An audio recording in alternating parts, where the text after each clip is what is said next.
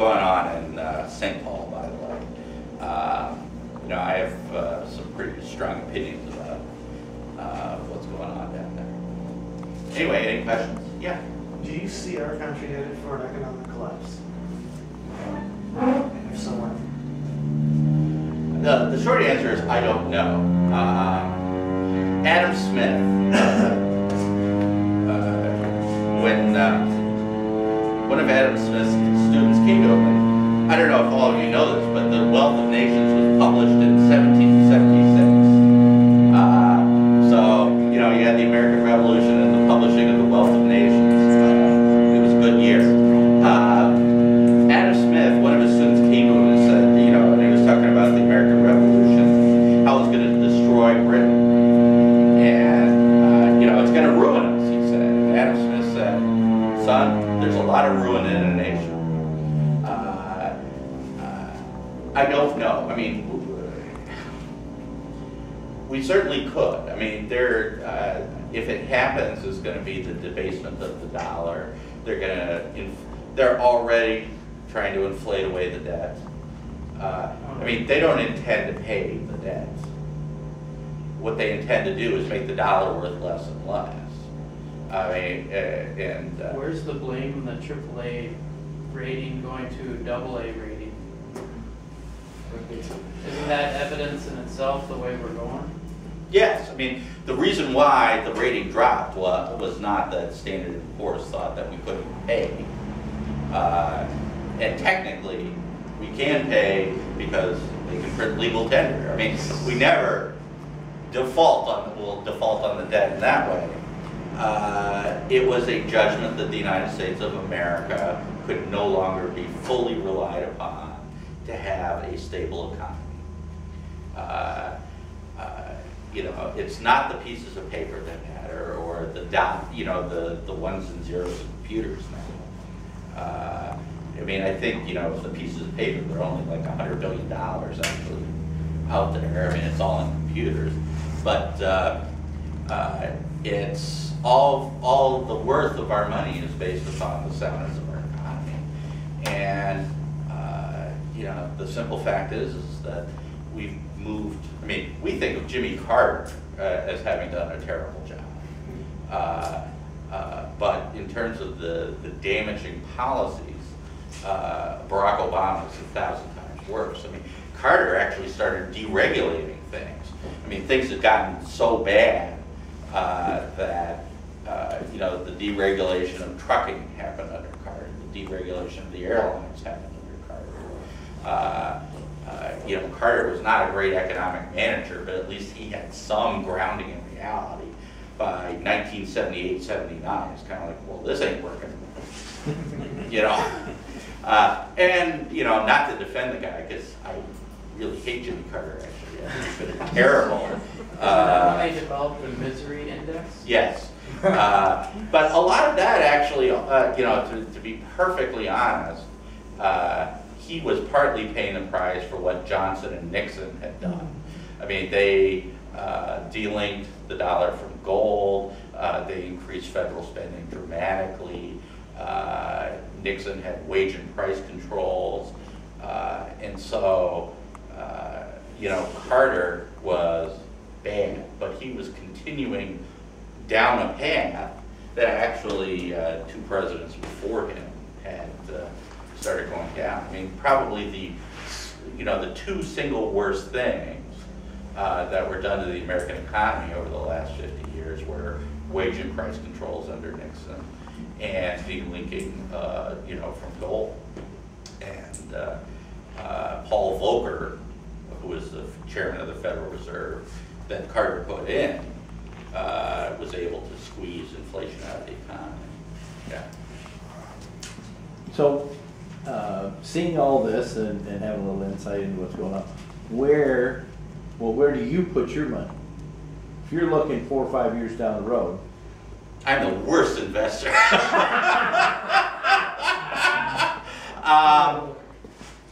don't know. I mean, the funny thing is, Diversify. Yeah, diversify. It may also be. I mean, the weird thing is that inflation often, ironically enough, means stock markets go up. Because at least with a lot of companies out there, their inherent value, you know, government can do bad things and have bad policies, but a lot of companies will still remain profitable and they'll just go up in nominal dollars. So, you know, what worries me about something like gold is, you know, which I did not invest in 10 years ago and should have, is if you remember the last big run-up in gold that happened under Carter, and really during the decade of the 70s, it went from like 35 or 50 bucks an ounce up to over 1,000, and then dropped to 200. I mean, people think of gold as an inflation hedge, which it isn't. It's a crisis hedge. People put their money into gold when they don't know where else to put it, and then they take it out of gold and put it into more productive things when things get sorted out. So, I mean, it's quite possible that, say you know, bring in a reasonably responsible president with a reasonably responsible Congress, it may be that gold deflates. I don't know. I mean, I could see gold going to 5,000 bucks an ounce too. So, What happens when the dollar, if things remain the same on the same track, and 3-4 years down the road, the dollar just goes bust? And then what happens? Barter. what's that? Barter. Maybe, although the funny thing is I was talking with a friend of mine who makes me look like I'm a flaming liberal. And I made a joke about, you know, liquor and bullets. And he said, no, actually, if you look at countries that have gone through this, like Argentina,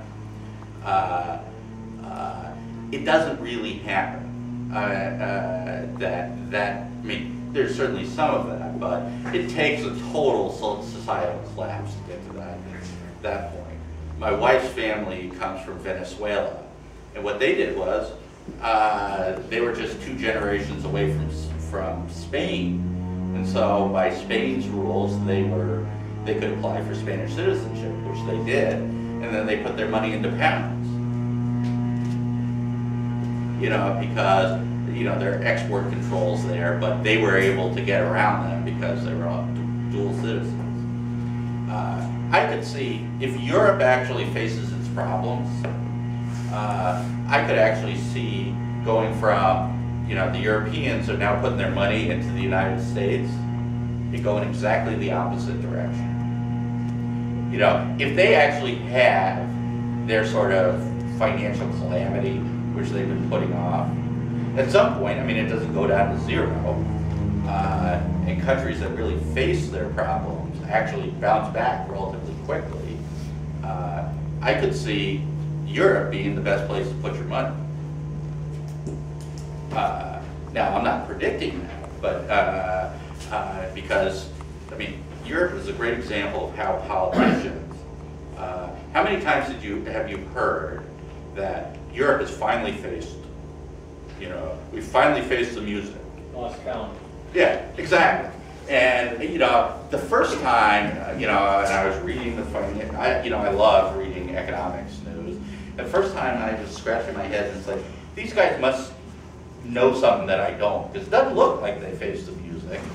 And then it was like, well, no, they just kicked the can down the road. And then they kick the can down the road again. And they keep on waiting for the fairy with the magic dust to somehow solve the problem. Or almost as good, eventually the next election comes and it's someone else's problem. And you know, the problem is that that sort of worked for a long period of time. I mean, you really look, I mean, we had a very nice run from World War II to, you know, the 2000s, or at least the 1970s. Kind of a bad run in the 1970s, but things got better. You know, conservatives won and kind of put things back on an even keel. But that nice run is over. I mean, you know, the problem I mean, again, we're better off than Europe, because the problem in Europe is there are no people left. Most people don't understand that. I mean, you know, they've built up all this debt, but the average age of those countries is just, I mean, they're old compared to the United States. And so you're looking at people who, you know, 30, 50 years of people retiring with no one to work. So how are they going to pay off the debt? You know, I don't know whether this is strictly true, but in Italy, the demographics are such that you'll have, you know, 8 great-grandparents. Is that right? And then you'll have the grandparents, and it all comes down to there'll be one kid taking care of everyone up the stream.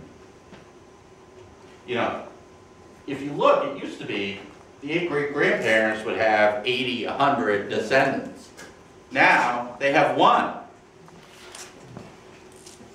And I don't know how it's going to work out, but even China, I mean, remember all the, you know, how all the left-wingers are like, the one-child policy, it's the greatest thing on earth. They've got so many people. Well, you know, China, over the next 50 years, I think demographically, they're going to have a race between getting people from the countryside, which is still a fairly large labor pool that's unexploited,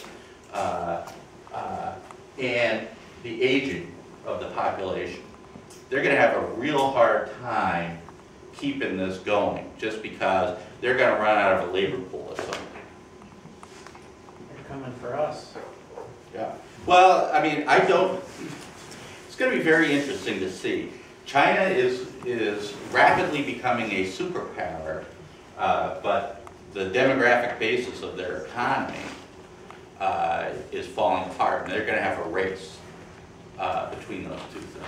Yeah. David, could you hit on the term that legislators have said about passing legislation called pay-as-you-go, where if they make a law or a bill, that it has to be funded and it cannot be passed without that funding? Is that something that we should promote more as citizens, to keep our politicians accountable as to pay as you go? Theoretically, Look how well it worked at the federal level. yeah. The problem is that, Well, we start at the local level and yeah. we do with what we can, and then, like you're saying, that's what American exceptionalism is all about. We start local and work our way up. Yeah, I mean, I think that in general,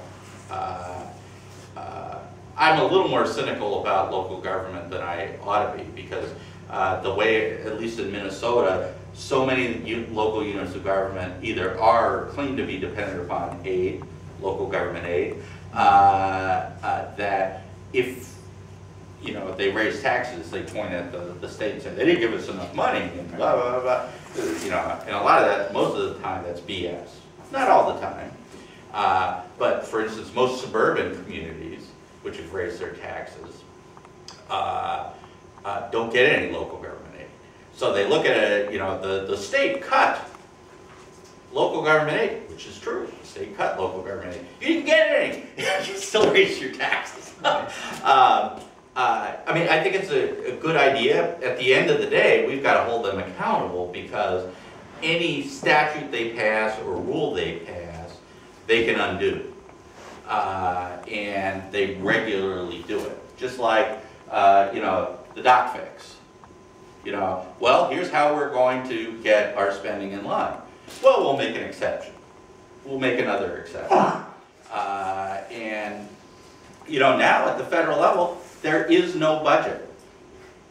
Literally, they have not passed a budget in 2 years. The Senate hasn't, correct? Yeah, but that means there's no budget. Right. The federal government is running on autopilot.